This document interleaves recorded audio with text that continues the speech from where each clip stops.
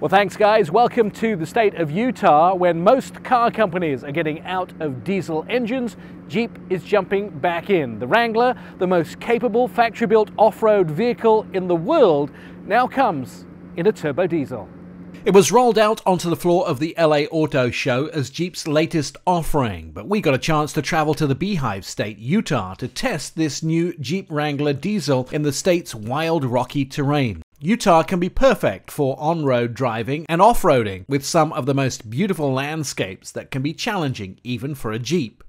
Now, where you notice the real difference is in the power to get you up a rock face, and I'm driving up a rock face right here that's almost straight up, and it's pretty precarious, but it's amazing how much power. So let me just feather the gas a little bit, and I'm stepping up this rock, and it's just taking me up this rock face. Look how angled I am and how much power this vehicle has. Although the new Jeep Wrangler Eco Diesel has not yet been rated for fuel economy, Jeep say that the 3-litre V6 engine will deliver the highest driving range ever for a Wrangler.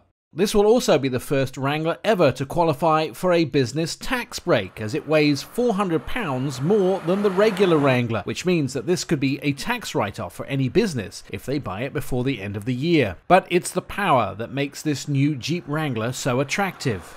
Experiencing some big moguls here. When I get to the bottom of them in a regular vehicle, when you push, you're going to actually find it hard to get up them. Your wheels are going to slip. The ride is going to be very uncomfortable. With these Dana axles, along with the diesel, the amount of power that this has off-roading, it's really pushing me through some of these difficult sandy dunes. And then when I hit rock and big rock steps, it's easy to drive. It looks on the camera like I'm wobbling around everywhere, but I'm actually really comfortable. Jeep customers have been asking for a Wrangler diesel for years, and it has finally arrived. But it's not a noisy, smoky diesel. This Wrangler is well refined. And one of the things they worked really hard on in this vehicle is to try and reduce the noise inside the vehicle when you're driving on-road. And of course, with this new version of the Wrangler, there has been much improvement with the on-road drive. But you can hear it when I accelerate. You can hear the engine, but let it off, and it's pretty quiet inside. Jeep know that the brand's customers are adventurers, and so their engineers spent a long time working on creating a solid, reliable, and virtually damage-proof vehicle with extra strength and protection inside and out. Now, one of the things with this vehicle is the fact that it has 442 pounds-feet of torque. That power off-roading can get you over rocks, through water, and definitely through some very loose sand, as I can tell now driving it off-road.